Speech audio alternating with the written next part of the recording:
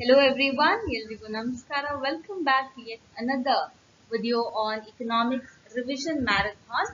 So here we are going to discuss all the 1 marks questions from microeconomics. So microeconomics ನ ಎಲ್ಲ chapters ಗಳಲ್ಲಿ ಬರುವಂತಹ 1 mark questions ಅನ್ನ ಈ ವಿಡಿಯೋದಲ್ಲಿ ರಿವೈಸ್ ಮಾಡಲಿದ್ದೇವೆ. So next video I'll be posting on macroeconomics 1 mark questions. Okay. So here, first chapter, introduction. Your 1 mark question, first question they have asked, why does the problem of choice arise? Secondly, what is market economy? Third, what do you mean by centrally planned economy? Give the meaning of microeconomics. What do you mean by positive economics and what is normative economics? So here I am displaying the answers. So we shall see the answers one by one.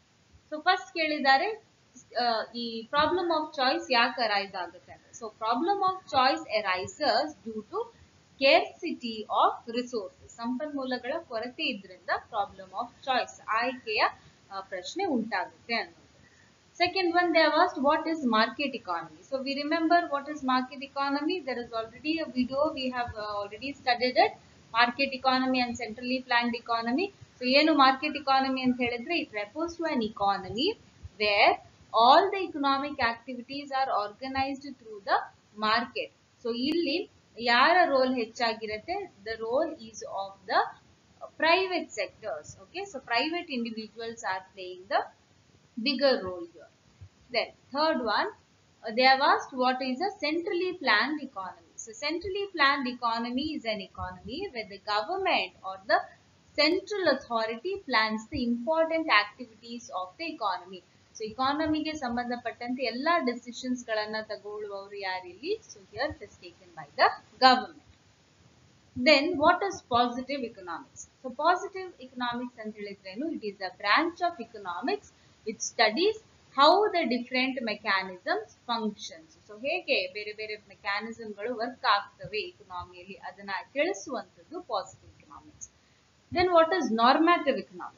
See, normative economics is also a branch of economics which studies the evaluation. It studies the evaluation of the different mechanism. ಅಂದ್ರೆ judgment ಗಳನ್ನ normative economics ಕೊಡುತ್ತೆ. So this much is about the 1 mark question from the first chapter. Moving on to the second chapter. The second chapter we have theory of consumer, its behavior. Please don't mind the spelling. It's behavior. Okay. So first one, what is budget line ಕೇಳಿದ್ದಾರೆ? What do you mean by cardinal utility analysis? Third, give the meaning of marginal utility. What is utility? Expand MRS. What do you mean by indifference curve? What is demand? So now when you write the answers for 1 mark questions, 1 mark questions ಗಳಿಗೆ answer ಅನ್ನ ಬರೆಯುವಾಗ ಯಾವತ್ತೂ ನೆನಪಿನಲ್ಲಿ ಇಟ್ಕೊಳ್ಬೇಕು. You have to finish it within one sentence.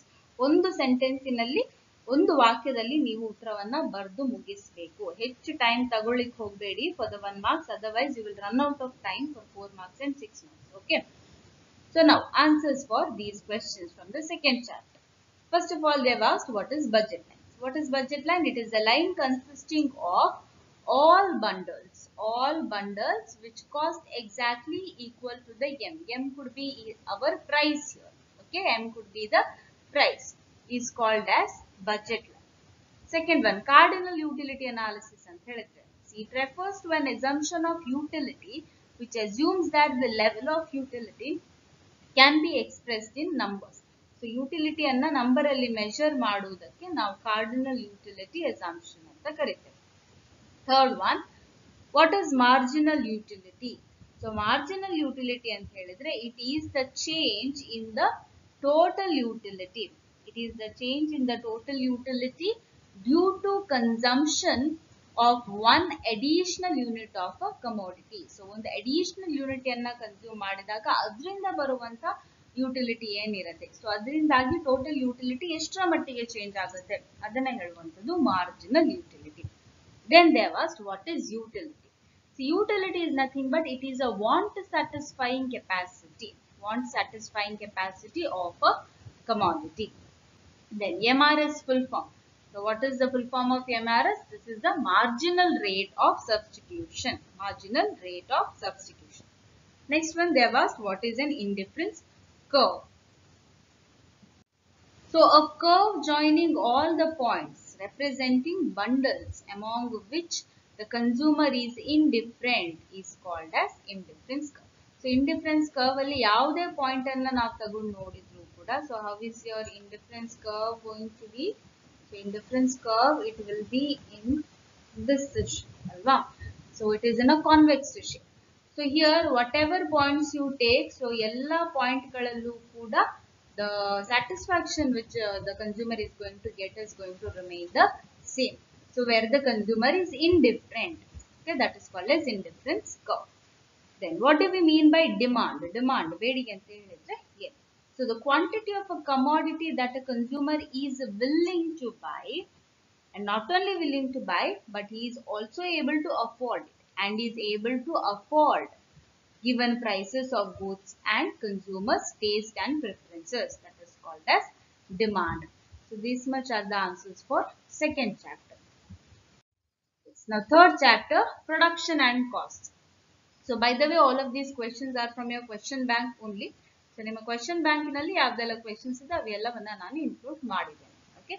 So here first question is, what do you mean by total product ಹೇಳಿದ್ದಾರೆ. ನಂತರ average product they have asked, meaning of marginal product, write the meaning of cost function of the firm, what is total fixed cost and what is average fixed cost. So let us look at the answer. So first one, what is total product? The relationship between the variable input and output, keeping all other inputs constant, is referred to as total product. Next, what is average product? Average product is defined as the output per unit of variable input. Third one, marginal product ಅಂತ ಹೇಳಿದ್ರೇನು? Marginal product of an input is defined as the change in output per unit of change in the input when all other inputs are held constant. Then there was, what is a cost function? So cost function ಅಂತ ಹೇಳಿದ್ರೆ, it is a mathematical formula used to chart how production expenses will change at different output levels. So ಬೇರೆ ಬೇರೆ output levels ಗಳಲ್ಲಿ production expenses ಗಳು, ಉತ್ಪಾದನಾ ವೆಚ್ಚಗಳು ಹೇಗೆ change ಆಗ್ತವೆ ಅನ್ನೋದನ್ನ ತೋರಿಸೋದಕ್ಕೆ ಸೊ ಆ ಮ್ಯಾಥಮೆಟಿಕಲ್ ಫಾರ್ಮುಲಾ ಏನಿದೆ ಅದನ್ನ ಕಾಸ್ಟ್ ಫಂಕ್ಷನ್ ಅಂತ ಕರೀತಾರೆ. Then what is total fixed cost? The cost that the firm incurs to employ the don't write these, write the fixed inputs. Okay, the fixed inputs is called as total fixed cost. Next one, what is average fixed cost? Average fixed cost is defined as the total fixed cost per unit of output. So what will be the formula for AFC? AFC is equal to TFC divided by Q. Now coming to the fourth chapter, that is the theory of firm under perfect competition. So here they have asked to define marginal revenue. Second one, to which side does supply curve shift due to technological progress? Third one, write the formula to calculate average revenue. What is normal profit? Give the meaning of supernormal profit, and what does market supply curve show? Now let us have a look at the answers. So first one, marginal revenue ಅಂತ ಹೇಳಿದ್ರೆ, so marginal revenue of the firm is defined as the increase in total revenue for a unit increase in the firm's output. So ಒಂದು last unit increase ಮಾಡಿದಾಗ ಫರ್ಮಿನ total output ಅಲ್ಲಿ ಹೇಗೆ change ಆಗುತ್ತೆ, ಎಷ್ಟು change ಆಗುತ್ತಲ್ವ ಅದನ್ನ marginal revenue ಅಂತ ಕರೀತೇವೆ. Then supply curve shift towards the right. So technological progress ಆದಾಗ supply curve ಯಾವ ಕಡೆಗೆ ಶಿಫ್ಟ್ ಆಗುತ್ತೆ ಅಂತ ಕೇಳಿದ್ದಾರೆ. So it is shifts towards the right due to technological progress. Then they have asked the formula of average revenue. So the formula of average revenue is total revenue divided by quantity, or you can write TR divided by Q. It is always better to write the full forms. Bracket alli bekidre neevu short forms anna baribodu, but as far as possible try to avoid the writing short forms. Okay, so total revenue divided by quantity. Third one, what is normal profit? So normal profit anta helidre, the minimum level of profit that is needed to keep the firm in the existing business is defined as normal profit. Then what is supernormal profit? The profit that a firm earns over and above the normal profit. So normal profit na above ಎಷ್ಟು ಗಳಿಕೆ ಮಾಡುತ್ತೆ ಒಂದು firm, ಅದನ್ನ super normal profit ಅಂತ ಕರೀತೇವೆ. Last one, what does the market supply curve show? So market supply curve shows the output levels that the firm in the market produce in aggregate corresponding to different values of market price. So ಬೇರೆ ಬೇರೆ market price ಇರುವಾಗ ಒಂದು firm ಎಷ್ಟನ್ನ produce ಮಾಡ್ತಿದೆ in aggregate. So that is shown in the market supply curve. Alright, now we move on to the next chapter. Chapter 5, market equilibrium. So here they have asked define market equilibrium kelidare. What is equilibrium price? Then when do we say that there is an excess demand in the market? What is price ceiling? So this we have seen in the match the following also. What is price floor? This also we have seen in the match the following. So these two are very important, price ceiling and price floor. Sixth one, through which legislation the government ensures that the wage rate of the laborers does not follow below a particular level. So first one, market equilibrium. So what is market equilibrium? It is defined as a situation where the plans of all consumers and firms in the market match and the market fears. So basically the meaning is where the market demand is equal to market supply. Our position anna now market equilibrium anta karite. Second one, what is equilibrium price? So price at which the equilibrium is reached, that is called as equilibrium price, which means the price where the market demand is equal to market supply, that we call it as equilibrium price. Then when do we say that there is excess demand in the market? Yavaga excess demand ide anta heltave. If the market demand exceeds the market supply, market demand market supply anna cross adaga, exceed adaga, we call it as there is excess demand in the market. Then what is price ceiling? Price ceiling is the upper limit. Government imposed the upper limit on the price of a good or a service, that is called as price ceiling. ಅಂತ ಹೇಳಿದ್ರೆ ಇದಕ್ಕಿಂತ ಹೆಚ್ಚು ಇನ್ನು ಯಾವುದೇ price ಅನ್ನ fix ಮಾಡುವ ಹಾಗಿಲ್ಲ. This is imposed by the government only, that is price ceiling. Then what is price floor? The government imposed lower limit on the price that may be charged for a particular good or service, that is called price floor. ಅಂದ್ರೆ ಈ price ಗಿಂತ ಕೆಳಗೆ price ಅನ್ನ fix ಮಾಡುವ ಹಾಗಿಲ್ಲ, charge ಮಾಡುವ ಹಾಗಿಲ್ಲ, ಅದನ್ನ ಪ್ರೈಸ್ ಫ್ಲೋರ್ ಅಂತ ಕರೀತೇವೆ. Then which legislation ensures that wage rate of the laborers does not fall below a particular level? So laborers ಗೆ ಕೊಡುವಂತಹ ವೇಜ್ ಏನಿದೆ, ವೇತನ ಏನಿದೆ, ಅದು ಒಂದು ಲಿಮಿಟ್ ಅನ್ನ ಕೆಳಗೆ ಬೀಳಬಾರದು.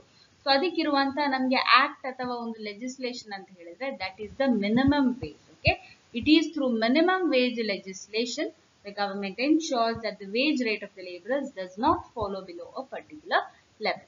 All right, so this was about the 5th chapter. Now moving on to the last one. So last chapter of microeconomics, we have non-competitive markets. So ಇಲ್ಲಿ ಕೇಳಿದರೆ what is monopoly? This also one important question I can say. Monopoly, what is monopoly ಅಂತ ಕೇಳಬಹುದು. Then write the equation of demand function.